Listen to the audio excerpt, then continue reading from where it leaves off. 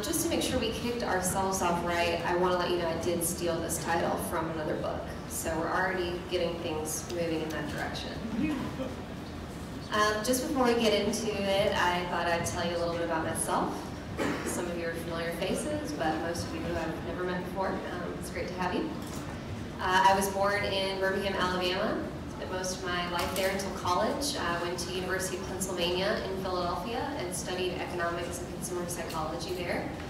Really that combination of analytical thinking and thinking about the human brain and how we react to things, those two different areas of the spectrum, is really what drove me to a career in product management. So I've been a product manager pretty much since graduating college in 2012. Worked at a few different companies here and there, but the majority of my experience has been focused on leveraging data science techniques to deliver loyalty solutions. So most of what we'll talk about today is from my time at two different companies, dunnhumby and 8451.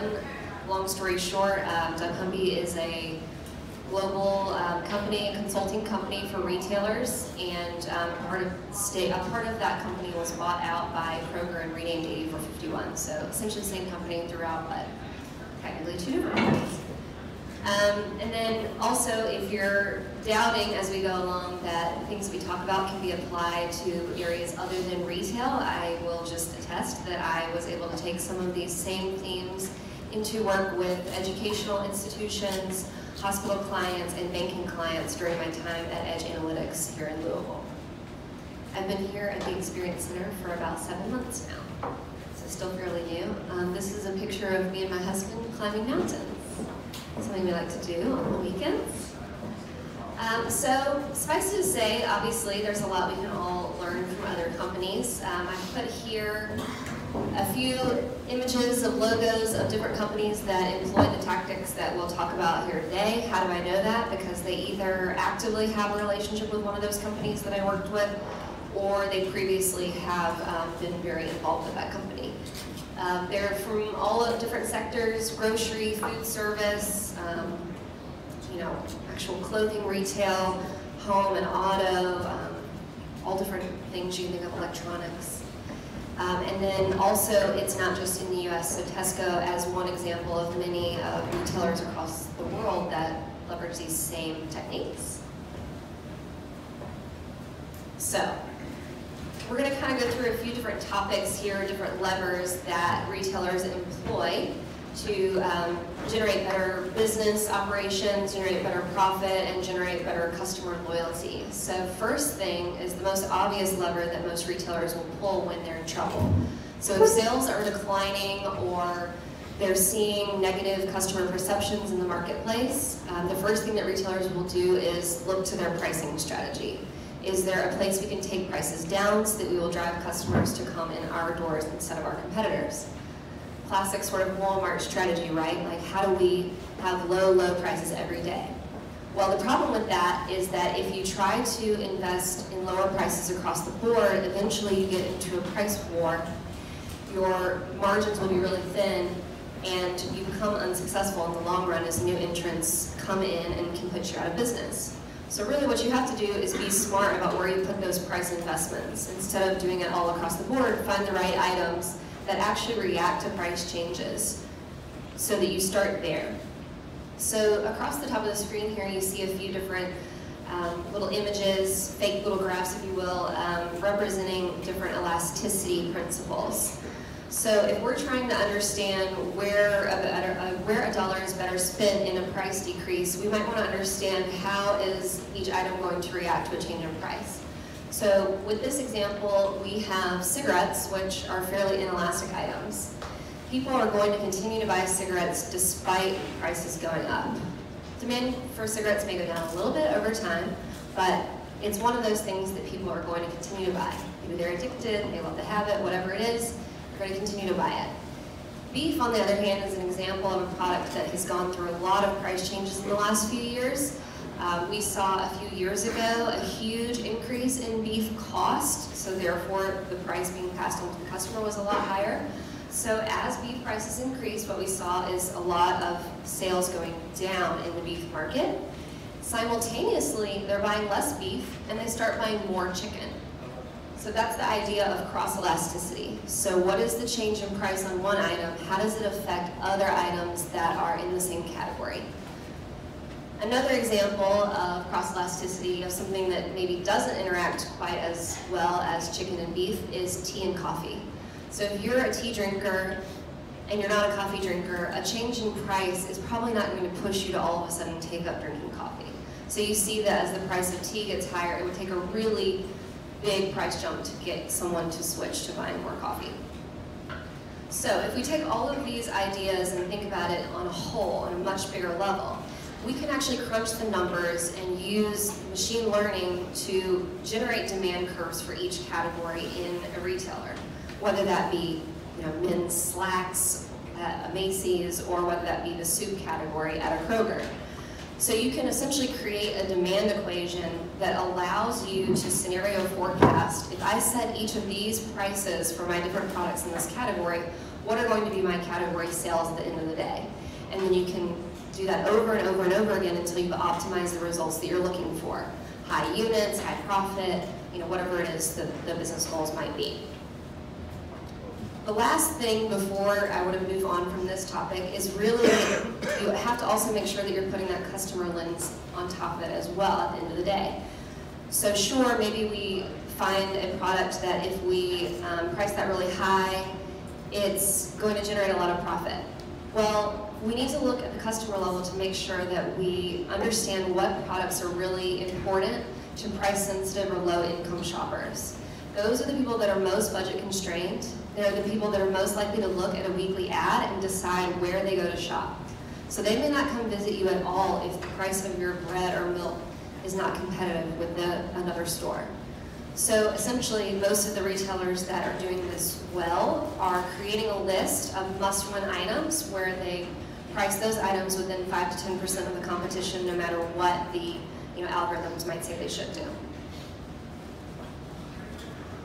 The next lever that retailers typically employ is looking at assortment. So, as you may or may not know, there's always a fight to have new items on the shelf, to put in less items in the store when the store size is shrinking. So essentially it's a common thing. Some retailers go through assortment changes once a quarter, some do it once a year and do a huge overhaul of their stores. It's always happening. Some of your favorite products may get delisted, which is what they call it, removed at any time throughout the year.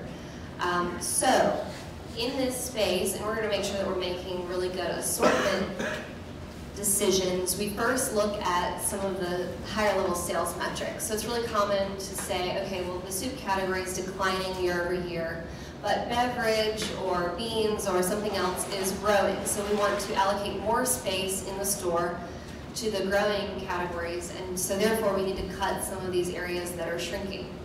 So okay, we understand that we need to make some cuts in the soup category. How do we decide what to cut? You could very easily just look at the sales volume and the sales changes in each of the items within the category. But you might delist something that's really important to people. So you have to go one step further and actually run an analysis of how people are actually shopping across these categories. So we have a toy example here of what you can call a basket analysis, a shelf review, what have you. So in this case, it's 4 different checkouts or visits to the store. And we've got a Campbell's soup and we've got the other guy's soup generic product. So first what we can see at large is that Campbell's is selling more. We knew that already from the sales analysis overall. If we imagine though that these are 4 baskets from one single person, you can start to conclude some things. These 2 things are probably substitutes for one another. If I can't get Campbell's, but I really want soup that week, I may as well just settle for the store brand or another alternative in the category. So, knowing that it's a substitute tells me a lot of things. I could get rid of that other item and I would still probably have sales about the same because I would just have this customer buy more of Campbell's soup instead. However, if we saw that instead of this representing one person's 4 trips, if we saw that this was more representative of how people shop in general, and you had a lot of people's baskets who look like this that never buy Campbell's, You might need to be careful that you're not going to remove an item that has a really small but loyal following. It could be a regional player, it could be some high-end choice, or maybe it's a value brand that's really important to your value-conscious shopper. So you have to really do your due diligence and not just make cuts without thinking about not only the sales impact, but also the customer impact here. The final thing on assortment, this is a pretty common set of terms that you'll hear. Retailers are always trying to make sure that they have a good, better, and best option at all times in every category. What does that mean? So a good item might be an entry-level, generic product, maybe it's a store brand that's priced really well. Either it's on a low price every day, or it's got frequent deals on that product. Then you would have a sort of middle tier product, which might be like a Campbell's. Everybody pretty much buys it. It's a good product. It has a pretty good price. Maybe it's sometimes discounted. And then finally, a best product. So your premium item that appeals to more of that foodie shopper or what have you. It has some sort of special attribute that merits paying a more premium price. Having these different tiers ensures that you're going to appeal to a broad swath of different types of customers. Next. Okay, so the next thing, moving on from some of the operational types of concerns that retailers are using data to help inform what they do, we really start to think about what do we know about our customers. It is not uncommon to approach a retailer and ask them, okay, who's your target market customer? Or a consumer packaged goods company like a P&G. Who's your target customer? They might say things like, oh, well, she's between 25 and 30, and she makes this amount of money per year, and she really loves putting on makeup every day, or whatever. It's this sort of ethereal, idealized version of one single particular consumer. Well, the reality is we have a lot of diversity of the types of consumers that exist out there, and there's no single way to define them. So what do? You start running a series of segmentations to try to understand the different types of customers that you have. And through those segmentations, you can start to create a DNA of a single shopper using different segmentations that they might fall into. So just to walk through a few examples of really common segmentations in this space. First, we start with the loyalty one up here. Essentially, this is an example from grocery, perhaps. I made it up, so it's not real. On one axis here, we've got how much do they spend each time they come to the store with us. And then over here, we have the number of visits that they take in a given week. Some of you might go to the grocery store once every 6 weeks, but spend a lot of money. And maybe others of you go 2 or 3 times a week because you got a busy life and you forgot something and you have to go back and do a fill-in trip. So we want to take into account those two things. And then the business will decide some, way to bucket those into loyalty groups. From most loyal, loyal, somewhat loyal, and then not loyal at all. Maybe they come in a few times a year and don't spend very much with us. So once you have that, keep this one in mind. We'll come back to it quite a bit in the next few slides. We then like to move on to product segmentation. So, okay, we know how loyal you are to the store, but what is it that you like to buy? How do we know what you might want to hear from us if we were to reach out to you, for example? So in this fake example, we've run a clustering analysis across all the different people in our population and what they like to buy and how that naturally can form some patterns. Sorry if you're blue-red colorblind, this might be hard to see. We have, in this example, come up with 4 separate customer groups. One is a foodie, maybe they are really into fresh and organic items. One is a world flavors group that might be really into eating ethnic food and really shop that sort of international aisle space.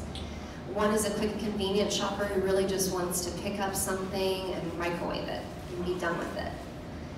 And then finally, more of a traditional households type shopper who, purchases a pretty balanced diet, probably cooking for a big family, focuses really heavy in the meat and potatoes aisles.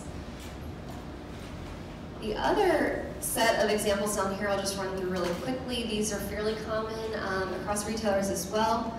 So price sensitivity, we sort of alluded to that earlier, but how often is a given person changing what they buy based on there being sales available in a given aisle, or potentially they have a coupon on an alternative, so does that drive them to change from a Campbell's to an alternative if it's better for their wallet that week? Coupon usage, fairly explanatory, but how many coupons do you use? Do you use paper coupons, digital coupons, ones from the retailer, ones from manufacturers, that type of thing. Digital engagement score is a pretty common thing that we're seeing more lately. So how often are you coming to the website? How much time do you spend on the website? How often do you visit the app? Load digital coupons if that's available through the retailer. Are you opening emails, clicking through emails? The next one is category-specific segmentation. So very similar to this idea of product segmentation, it might surprise you to learn that retailers actually will do this on a smaller scale as well. So let's say that Kroger is looking at reinventing the beverage aisle. They might run a product segmentation just on categories in the beverage department, specifically to see how they need to be changing their strategy in that aisle. Are there people who are diehard soda lovers and buy no other types of beverages?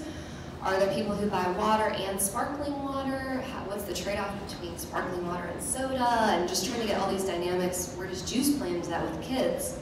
So are there groups of people that are buying a lot of diversity, or are there people that are loyal to like only certain subsets of the category?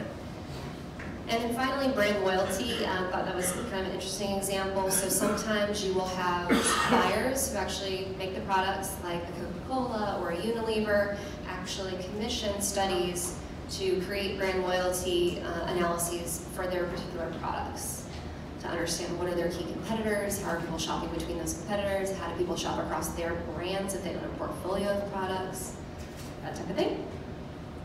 And then finally, while we always try to start with the data of how are people shopping, you are what you eat kind of thing, it's really important also to layer onto that once you have a segmentation, some primary research. So if you have, this is how we know that you cluster based on how you're shopping. You can lay on top of that, how do you feel? And how do you feel about said retailer? So like, wouldn't it be great to know if foodies really didn't like shopping at Kroger because they didn't think that they had enough of a particular type of high-end something or other that was really important to them. So you could find out something by talking to them about their attitudes, what are unmet needs, and those will differ certainly by the different groups in your segmentation. Okay, now that we've established our segmentation, we've got good pricing, we know that we carry good products in the store, we start to think about how do we start to generate more loyalty with the customer base that we have. And let's spend a little bit of time talking about why that's important. It might be self-explanatory, but it is extremely difficult to convince some of these executives of these companies that this is an important thing to think about.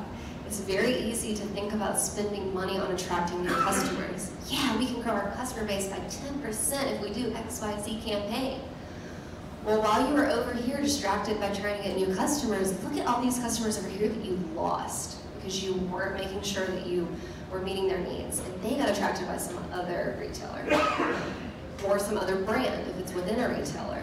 Maybe you switch from Revlon to Maybelline. So loyalty is a really important thing to keep in mind. We always thought about it in terms of the world's like a bathtub. You can focus on filling your bathtub with new customers to try to raise your level in your tub, but if you don't have a plug in your drain, then you'll lose customers. So you may not grow at all, you may lose out, you may grow but only a little bit. You're essentially limiting your growth in one way or another. So you have to create loyalty schemes that will plug that hole and keep your existing customers retained year over year before you then think about adding new customers, because then and only then are new customers truly incremental to your business.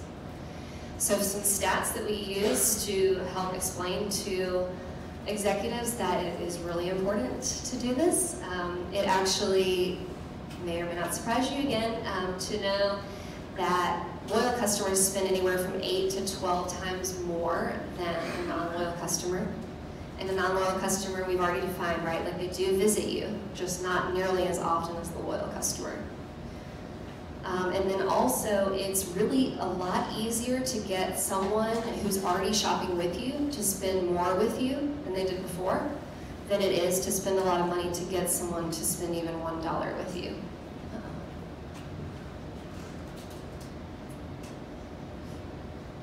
And then that can be measured essentially by how much does it cost to attract different types of customers through marketing campaigns.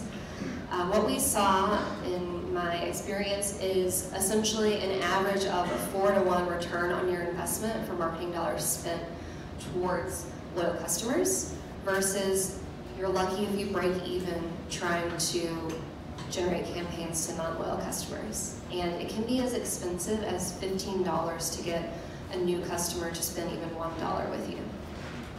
So where do you want to spend your money at the end of the day? So what now? Okay, we bought into this idea that we need to generate loyalty with customers. We've got some segmentation, we know how our customer base is overall.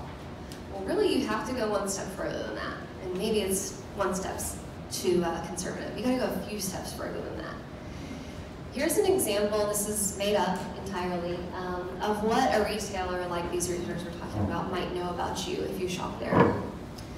So this is Sally. She's approximately 30 years old. How do we know that? Well, she probably provided us some information when she signed up for a loyalty card with us. Or if you don't offer loyalty cards, maybe we know some information through her credit card company. Because that is something that credit card companies typically sell about you, is your demographics. She does most of the shopping for her family. How do we know that? Because it's her loyalty card that we see scanned more often than not compared to her husband, who we know is in her household because he shares her address and her last name. Even if we didn't know that she had a husband, we would be able to discern from her purchases that there's a man in her home and that there are kids in the home ranging anywhere from, we guess, about 1 to 5 years in age. How do we know that? She's buying men's and women's deodorant, and she's buying men's and women's razors. So there's a man in that house, and there's a woman in that house. Or it's possible she's buying it and giving it to a neighbor. Unlikely, but possible. And she buys diapers, food, etc. for the aged children that fall into this age range, 1 to 5. We know that she drives past another competitor to shop with us, which makes us really lucky because location is a key factor in deciding where to shop. How do we know that? We've done some geospatial analysis. We have her address. We know where our stores are. We know where the stores of our competitors are. So we can heat map exactly how far people are driving to get to where we are and what they're driving past to get there. We know that she visits the store twice per week and spends about $20 per week on average. This is just straight from transaction data that we have, similar to some of these other examples here. She makes mostly traditional meals, but skews heavy in the fresh department, really likes Italian food, and buys a bunch of baby items. She uses anywhere from 5 to 10 coupons per visit and buys on deal whenever possible. So she is price conscious. She would probably be in that price sensitive segment we were talking about earlier. She visits the fuel center once a week, spending $45 per trip. How do we know that? Because she uses her fuel discount, swipes her card when she's there. And she subscribes to beauty and travel magazines. Well, that one's kind of weird. How do we get that one? Well, it's always possible to purchase data appending services from companies out there that do things like sell magazines. So that's really common. Peachtree and others offer this type of service. There's other ones like the National Change of Address that the post office offers, so you can ensure that someone you're about to mail hasn't moved to a new address recently, they haven't passed away is another sad one, so that you're constantly keeping your lists up to date.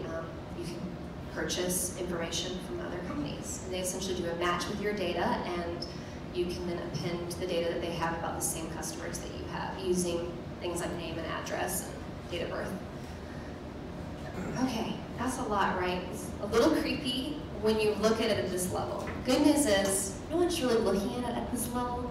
This is just an example to bring this home of these are all the things in the database that somebody can have on any one of their potentially 60 million shoppers. So that's a hugely rich data asset. And why is it important? Because it gives us a window to what's relevant to her. How do we create a relationship with her, talk to her on her level like a friend would, instead of, oh, here's our mass marketing campaign where everybody gets the same thing. Every single one of us in this room can have a unique message sent to us because of what a retailer knows about us. And that's going to give us a reason to shop there instead of somewhere else.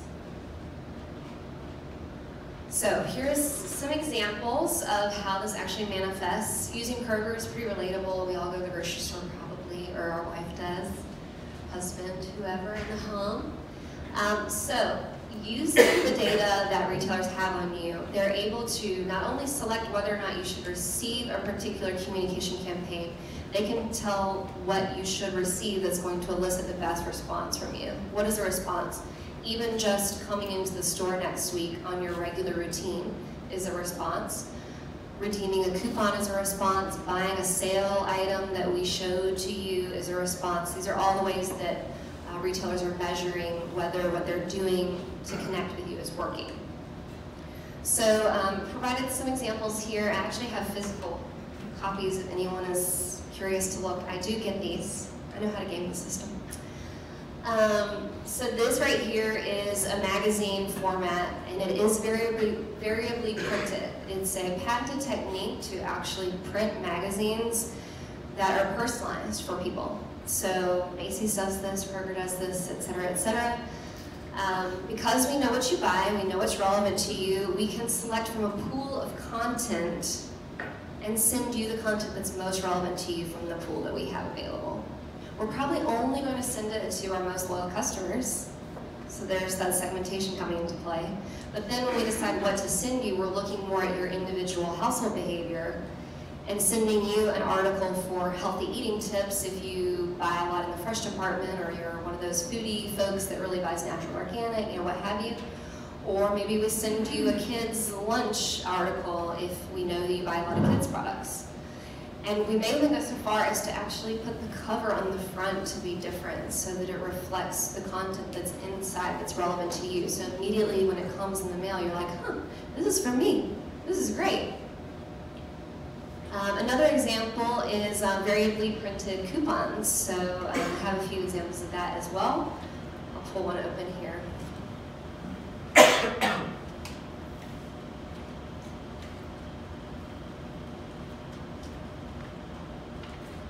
Looks like I used one already.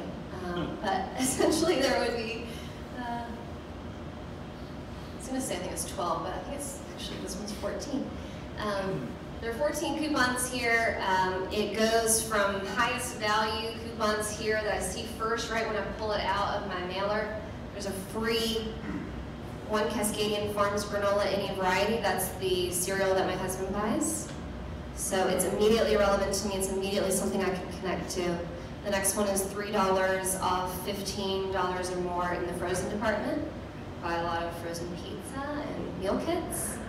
And the list goes on. So it goes from most valuable to then like what are my most individually relevant products, all the way down to maybe trying to get me to buy something that I haven't bought before. Like I don't buy a lot in the natural foods department. That's the last one that's on this list. So why is that important? Again, I can shop anywhere I want. There's a reason for me to shop at Kroger. Not only have they given me coupons off for things that I like to buy, they've just made the effort to reach out and be in my face, say, hey, don't forget about us, we're here, we appreciate you. And a lot of times these things they send even say that. Cheers to you. Best customer bonus. You know, the messaging is really all about them appreciating me as an individual, as a shopper to their store. And it benefits me. You know, yeah, it may be a little creepy, they're analyzing my data, but I'm saving money because of it, because they're sending me rewards. And then the last thing, just to hammer it home, it's obviously a lot harder to pull this off in the direct mail space. A lot of people think direct mail is, you know, old news. It still drives the best results, by the way. However, it's a lot easier to do this on a massive scale in the digital sphere. So we have a bank of 10,000 coupons or 2,000 sale items. We can very easily create algorithms that will score every product in terms of relevancy, and when you pop on our website, you will immediately be shown the most relevant sale items for you, which again, this is a screenshot of my view. There's that cereal again, Cascadian Farms. Ices, we buy those every time we go to the store. So I immediately know what are the sales that are happening at Kroger this week that are relevant to me. They will pre-populate my list, my shopping list, if I go to use ClickList, for example, with the items that they've actually predicted that I'm going to buy in my next visit. So if I only buy Philadelphia cream cheese once a month, they're not going to show it every time I log in. They're going to show it when they know I'm about to run out of it. So it's smart enough to know that. So that is the majority of the content I have today. I'm going to leave you guys with one more parting thought.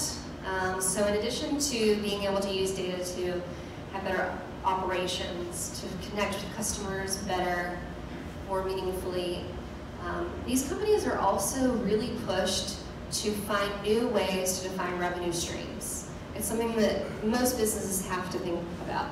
Think about Humana. We've reinvented ourselves a number of times over history because of what's been happening in the industry.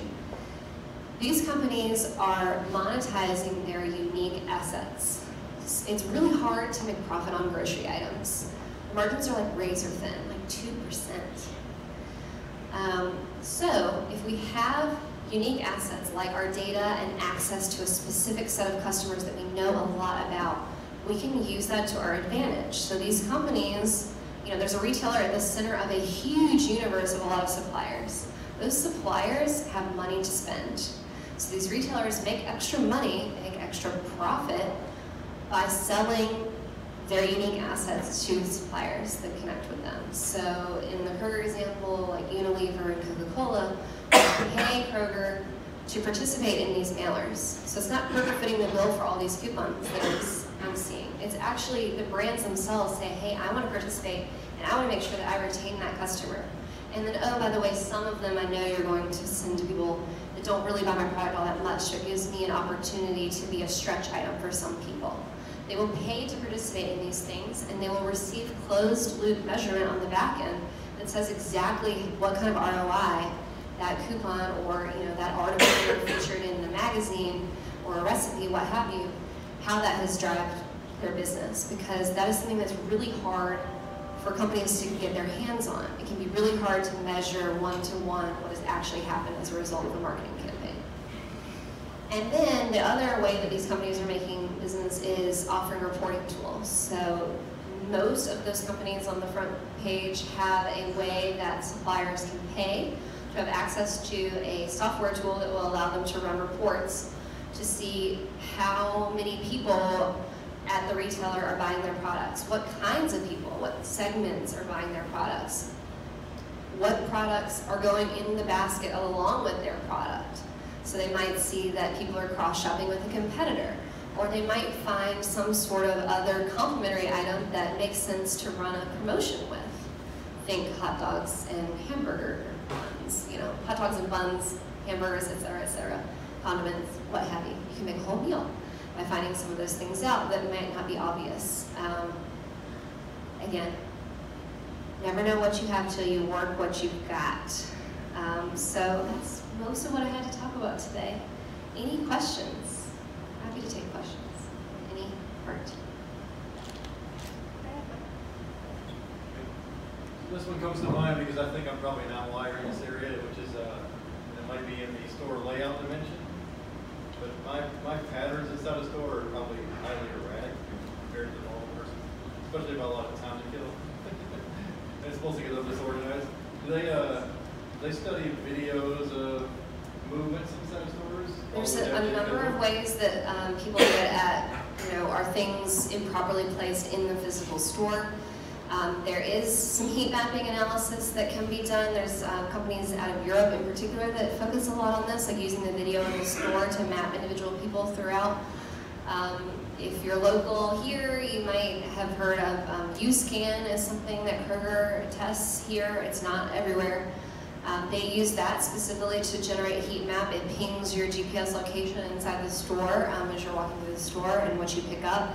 And if you end up having to go all the way back to the beginning of the store to pick up something you forgot, they might be thinking about, well, should we dual place that item here and right before checkout?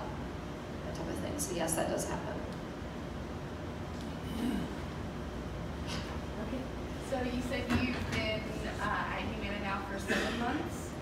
So I would love to hear what kind of interesting parallels from your previous life that you found now with healthcare. So great question. The easiest corollary that I can come up with is the Humana Pharmacy is at the end of the day a retailer as well. It would be, you know, assuming it's legal, I'm not an expert in the legal area, in healthcare specifically. Assuming it's legal, it would be very easy to monetize sales reporting to a Pfizer or other drug manufacturers on, you know, these are the types of people that buy your products. These are the types of people that have, you know, these particular set of diseases. These are the trade-offs they're making on price because, you know, your price went up this amount, here's who they're switching to, that type of thing. And obviously we know that there's some level of segmentation that's done in our shopping experience, but it can almost certainly be more. The other corollary would be you know, looking at the claims data and trying to figure out, you know, what are other patterns there. You know, are there unused benefits that folks have access to that we could, you know, market to them about it. Viper is set up for success eventually to take on some of this more predictive science in the future, knowing, you know, what your interests are, maybe what your previous healthcare plans were. Now, what's the healthcare plan we should recommend for you next year? How much should you be saving in your HSA based on what we know about your claims from last year, that type of thing. So there's a lot of examples. I'm sure the reason that I wanted to do this was because I'm sure there's more examples you guys can come up with in your day-to-day business. This is more out of curiosity than anything to have to do with Humana, but what was, in your experience, the discrepancy between like age generations in terms of what they liked to receive, what they didn't receive, how they were utilizing different coupons? Like, was it much higher utilization for older generations compared to like millennials or Gen Zs? Or I'll blow your mind. There's no difference. Really? That's surprising. So that is one of the things that's truly beautiful about having all of this data. So when someone comes to you and says, my target customer is this age and this gender and this, and this, it's like, well, did you actually know that 40% of your shoppers are grays? You're like, oh, that's bad. Why is that bad? You've made a sale to that set of customers. We just need to change your thinking a little bit. You know, maybe your marketing is not hitting home with that customer that you wanted it to, or what have you. So in general, when you look at these reports of particular campaigns and you slice by those things, not the segmentation that we were talking about that's like behavioral based, but the segmentations that are, you know, demographic ranges, gender, even to some extent the product segmentation does not necessarily show silver bullets for who's interacting best, because people are much more complex than that. It's very interesting.